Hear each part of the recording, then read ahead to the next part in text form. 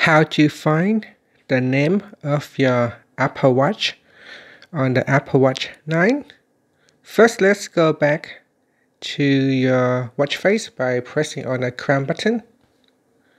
Then press on the crown button again to go into the app screen. In here, tap on the settings icon. Next, tap on General. Then tap on About.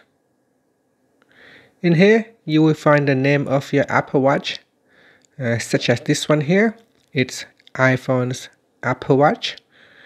And if we go down, it also shows the version number and the model number and the serial number. And that's it. After that, you can tap on the back key, or you can press on the crown button to go back to the watch face.